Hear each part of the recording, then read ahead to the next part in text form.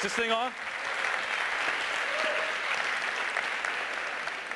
I want to say, first of all, much love to Zoe Strauss and Eileen Baker, and they were extremely, extremely important to me growing up in my formative years, in my teenage years.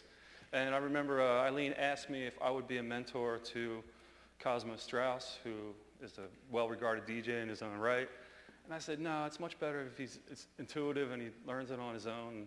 That worked out okay. So, and I got wiggled out of that mentorship role for a few more years. But eventually it caught up to me. Let's see if this thing works. Do-do-do, do-do-do, do-do-do, do-do-do, do-do-do, do-do-do, do-do-do. Okay. This is at 61st and Market Street, 6124 Market Street. It is a rooftop that I painted as a youth of, 18 years old, maybe not a youth anymore. I got into graffiti late. I got into it as a 16-year-old. The typical arc is you start at like 12 and you end at 18. I started at 16 when all my classmates at the advanced track at Archbishop Carroll were getting ready for their SATs and whatnot. I got into graffiti. It satisfied my every need that I needed for color, design, adventure, line, design, color, adventure. It was all there for me. And the arts program that I was admired in at the time had none of that. So I went on these rooftops and I painted these rooftops and I had a great time doing it. And at the same time, it was really unsatisfying to me that the work that I was doing was being completely vilified and made out to be this heinous crime that was leading to the decline of Philadelphia in so many ways.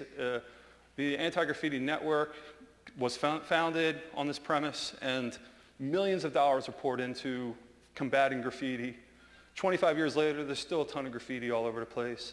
There's still a ton of kids painting and writing graffiti on their own volition, acquiring supplies through magical means, and doing what they think they need to do to express themselves. And rather than getting help and support from organizations, they're just kind of pushed out in the cold. And what's happening now is there's a lot more jail time and there's a lot more penal, problems that are happening. Kids are getting thrown in jails. A couple of kids in Texas got 8 years in jail for writing on walls, less walls than we did in West Philly.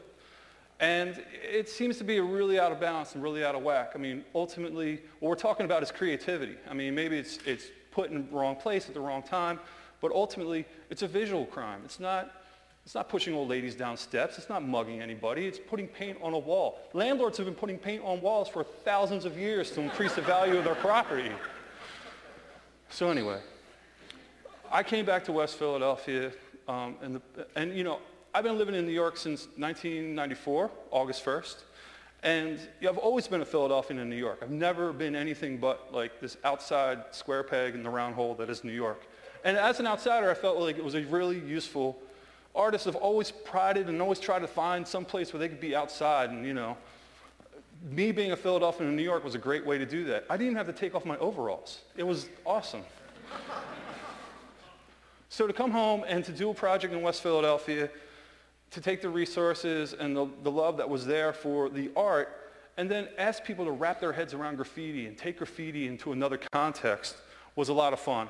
And, this is art. This is the highest art you can do. This is involving community. This is taking input and data from the community, putting it on the wall.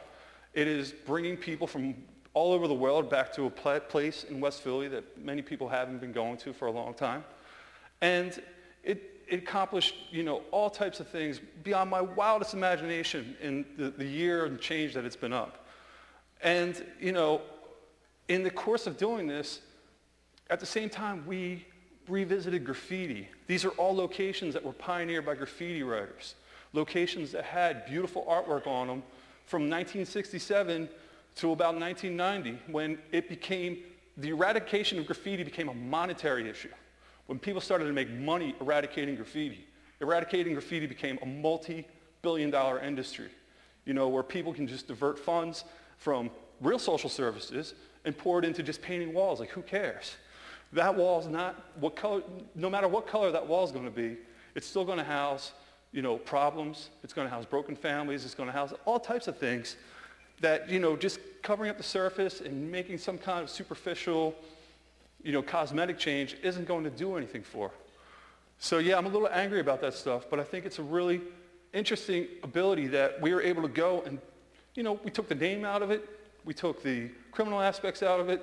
We kept the style, we kept the color, kept the location, we kept the placement, and we created something that was really supremely powerful. And it was recognized by some very interesting people in Brazil, where I'm just coming home from 2 days ago. This is the work of twin brothers from the Centro district of Sao Paulo. They call themselves Os Gêmeos, the twins.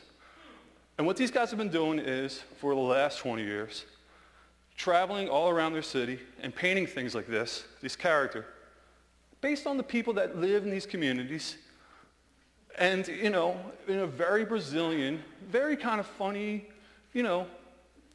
pretty way, but at the same time really has a social content. It really reflects the people that live in these areas. And, there's an organization that's worked with these guys before that saw the Love Letter Project down there that said, hey, we'd like to bring you down. We saw the love letter. Maybe you could write a love letter for Sao Paulo. Now, this is an arts organization that's basically funded with taxes on businesses. And as such, they are tasked with regentrifying neighborhoods, of developing neighborhoods, and they have like 9 satellite offices all throughout Sao Paulo. And it's an incredible organization. I mean, they have Gil Scott-Heron, Ornette Coleman, all these people performing this week for this huge festival they're doing. And what we did down there was we were the visual arts component. But, I'm a little bit wary of like regeneration schemes. And, it was in a very Brazilian way where they called me like 3 weeks ago and they said, hey, we want to bring you down here, and is it okay? So I really felt like I was dealing with ravers instead of like this really legitimate organization. So I said, no, I'm not doing love letter down there, we got standards. But I love the twins, and the twins have done so much to just elevate graffiti as like, they haven't made it an art form, but they've taken it and they've said, look, it can be used to represent people in any area we seek to represent. And they've got a really wonderful knack of like, bringing that out of people and doing really interesting things with it. What's interesting is they can get away with this any place they want in Sao Paulo because they're using color. Like this guy, they can paint this anywhere. Their whole neighborhood is just demolished with like artwork that they've created, because of that color thing. That, they're bringing color to these gray walls in these terrible, just visions of just like the darkest humanity you've ever seen. And they're just bringing this little bit of life there and representing the people that live there. So we were charged with working in this neighborhood called Bom Retiro, which means good place to retire. For generations it was a place that coffee barons would have their mansions, and it was just a spectacular neighborhood that, like a lot of neighborhoods, and it was the center for immigration where successive waves of immigrants would come through. So as a person my studio in New York is on Canal Street, I'm really in tune with this. I love this. So, of course we can do that. We can work in any neighborhood you set us in. So there's also a really amazing school of the Sacred Heart. My mother, dear mother, taught at the School of Sacred Heart. Originally at Cedar Lawn in Haverford. It's now in Bryn Mawr somewhere. So I was like, oh, I can do this. This is no problem. This is a beautiful school. This is from 1920. Thousands of people have gone through this school. It's about to close because the neighborhood's gotten so dangerous. Subway line, and right underneath this bridge is a really prosperous area. So it's like in one of those really strange Brazilian ways, they have like what they call Cracolandia, and they have like this prosperity, people working, people are hustling, selling fruit, dragging trash, more trash, more trash, more trash. This guy's representing the Brazilian flag. This is the art center that they're building, and we were tasked with like painting this wall.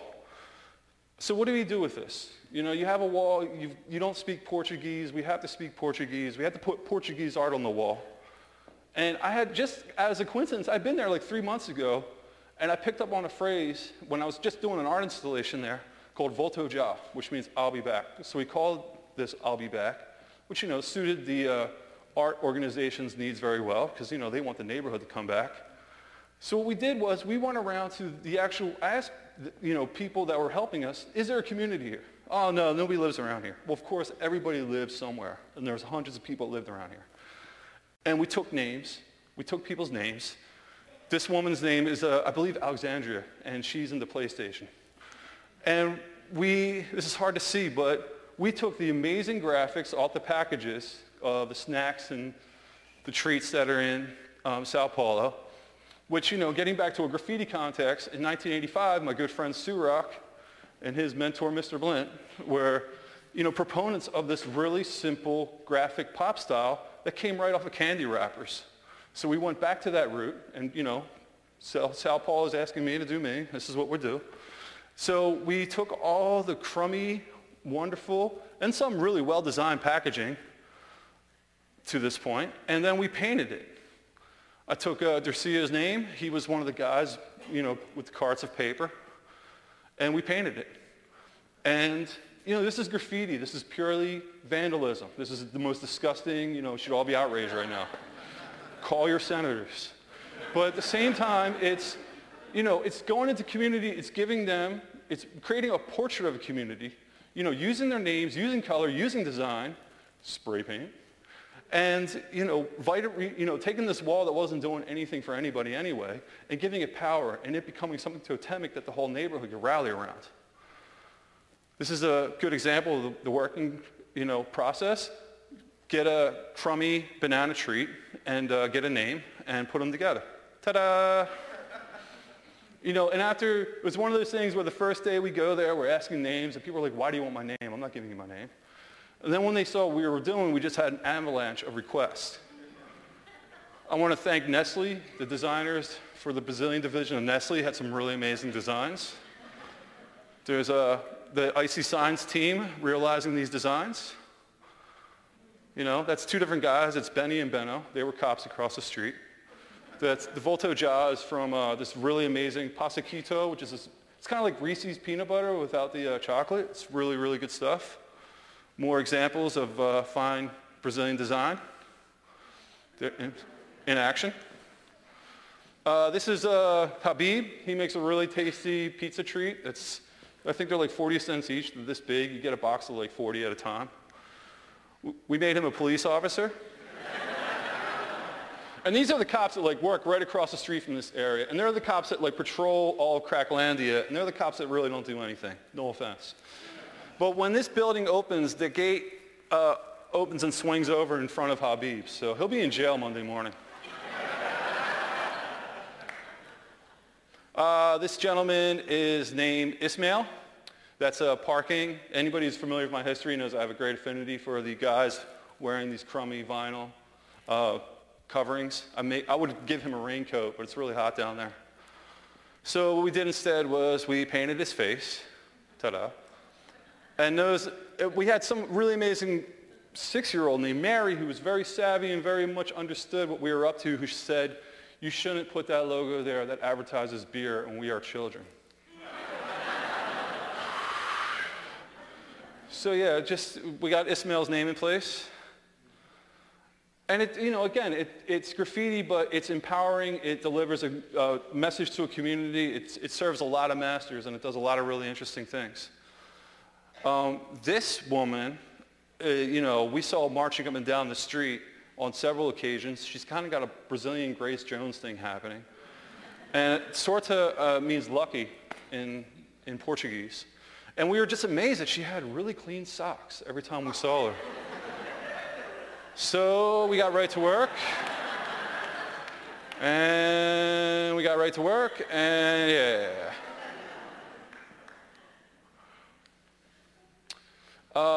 Dr. Thelma has an amazing dentist practice right up the street, right across from where we were working. I love this happy tooth. It's happy it's being twisted out, So I love my work. It's just a grateful coincidence that these pieces match these guys' outfits. These guys clean up the neighborhood, and you know, come Friday, they're just like screaming with joy. You got to hear it. It's amazing. Ottavio and Gustavo also references the two brothers. That's the names of the Gemios. This is the national drink, guana, and it's also Janino's, which means junior's name. And instead of Antarctica, which is under the guana name, it's Bom Hichiro, and he is an original Brazil, so we're proud to have him there. And so it went on and on and on. And there's actually, we did 2 of these walls, and there's actually a third wall that we wanted to paint, but they didn't think anybody would see it, so they didn't want us to paint it. And then they really regretted the decision when they saw how fast we were working. The guy on the right, he's kind of hard to see, but he's from the Pasaquito, the peanut treat. And we tied him back into the Philly project by giving him a Phillies cap and the Muslim beard. So,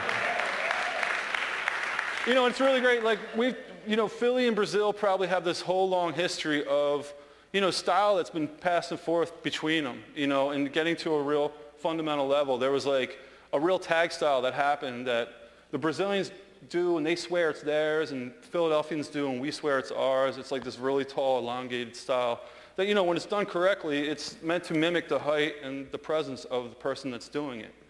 So, as I pointed out earlier, the twins have a really good knack of like going places and painting things and being able to do the things that they want to do because they use color.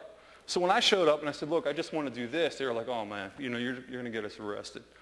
But, it ties into the work that I do and the paintings that I make to do these really, like my man Johnny Goldstein's doing, these things that just, it's cramming as much information as possible. It's trying to say everything I can about, the people that I'm representing at the same time. There was one graffiti in the middle of it that was actually done in lipstick. Somebody was saying, I love you, and Paula loves Andriano. So we saved that, we added to it. And, typically my work in the studio is like of a whole very simple nature of just like, nothing to do is everything with you. Paintings about, never ever say never. And then I have these paintings that get really complicated again with multiple imagery, which I did in spray paint. It was fun to take it out of the studio and put it to work in the street. And it's just a whole bunch of in-jokes to myself. The top left corner, it's meant to say shoegazing, because I love shoegazer music. You know what that's about. I have no filter. Ask me about my style. When graffiti writers do things, they say they're burners. So, ask me about my style. It's a burner. The first tag I ever did looked like that. That's my name. I am made to leave. I am made to return. This is every human being. They leave their house. They come back at night. Also the train.